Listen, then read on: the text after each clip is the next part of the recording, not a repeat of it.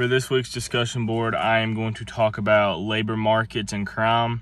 And the first thing I want to touch on is youth work instability, which basically means that they believe that if a child is in the classroom and working all the time, that it's going to keep them from going out and committing delinquent acts. Let's say a kid goes to school, and as soon as he gets off from school, he goes home and he works until about 7 or 8 p.m. He's not going to have time to go out and commit these acts. But something I do want to touch on is I feel like a kid can go to school and work and still have time to commit crime if he doesn't have a good family. If his family isn't there to watch him and support him, then he can find time to go commit that crime.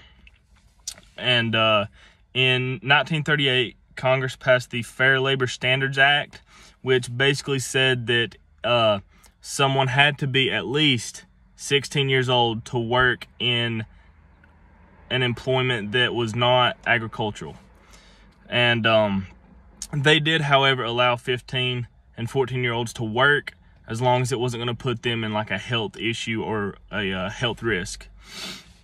And this is something that I believe that no matter the age, if the kid's 12 and wants to work, he should be allowed to work. Because I've worked since I was 13, and it's a great character builder, and it's going to help these kids not fall into that side of crime, because they're going to want to work, they're going to want to do good, they're going to want to make money.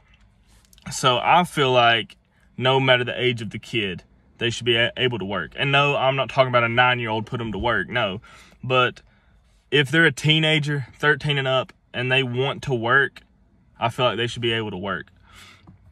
In the mid-1980s, however, critics of the youth work movement had empirical data created, and it created careful considerations of dangers and risks of adolescent work. And this is something else that I want to touch on. I don't feel like every job that an adolescent does is dangerous or puts them at risk. Yeah, if they're out like working construction at the age of 15, then yeah, they could be put in danger. But as long as these kids have jobs that are somewhat safe for their age, then there's no dangers or risks. So I feel like that empirical data that they're talking about is probably somewhat skewed, because a job that an adolescent is in is less likely to be dangerous than, let's say, a 25-year-old working. So I feel like that data is not completely true, because I can't think of any job that an adolescent would have that would put them at risk of anything. And the next thing I want to touch on is how they say allowing 16-year-olds to work allows them to work more, spend more of their time at work, and due to this, they will commit less delinquent acts. So that's basically what I touched on before. But if you put this 16-year-old out working, he goes to school, he goes to work, he goes home, he's not going to have time to commit crime. Unless, like I said, his family isn't stable, and then he could find ways to commit crime if he doesn't have a stable support system at home. Sampson and Labe suggested that work equals social control and social interactions. And this is basically saying that the people that this adolescent works with can become his friends. He can build that social structure that could give him friends to keep him out of trouble.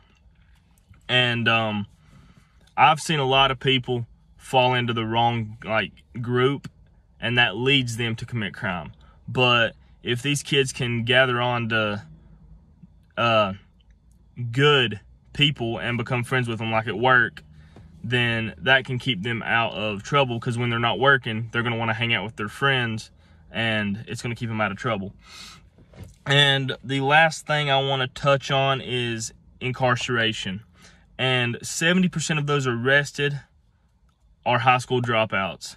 And I have seen this firsthand. A bunch of the people that I went to high school with are now behind bars because they dropped out, or they finished at the bottom of their class and had no want to go get a job.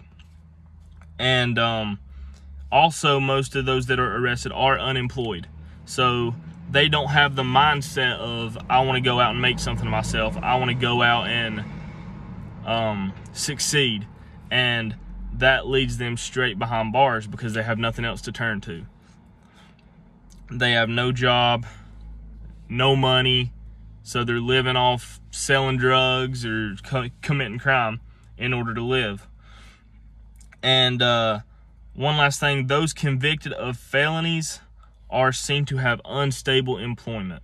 So they could have a job, but let's say it's like they own their own like yard mowing business or something, and they're not making what they need to survive or to live, like bills, food, all of that, then they can also turn to crime to get even more money, even if they do have a job, even though it doesn't pay a lot.